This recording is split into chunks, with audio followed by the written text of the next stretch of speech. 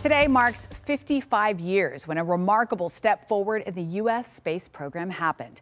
It was this week in July 1969 when a human first walked on the moon as the Apollo 11 astronauts landed safely on the lunar surface.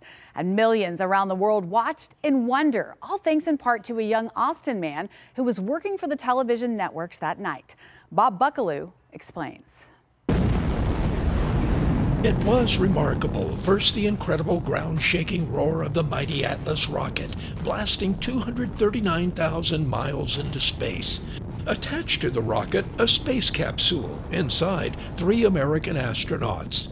It made the journey without a hitch. First orbiting around the moon, then landing. Then, that incredible moment in history. For the first time, a human stepped on the surface of the moon. It's one small step for man, one giant leap for mankind. The event gripped the world. It said 650 million people watched that moment on live TV.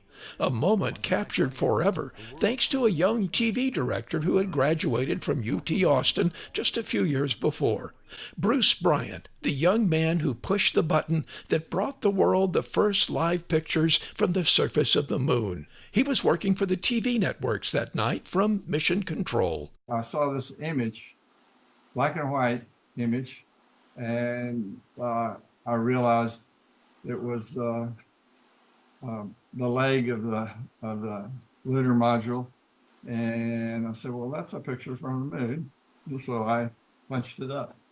55 years later, Bryant is still directing live TV programs and making documentary films. The guy who made sure that the whole world was watching the night we walked on the moon. When you take an impossible task and decide you're going to accomplish it, and you put every bit of energy and every bit of know-how, you just might pull it off. Bob Buckalew, KVUE News.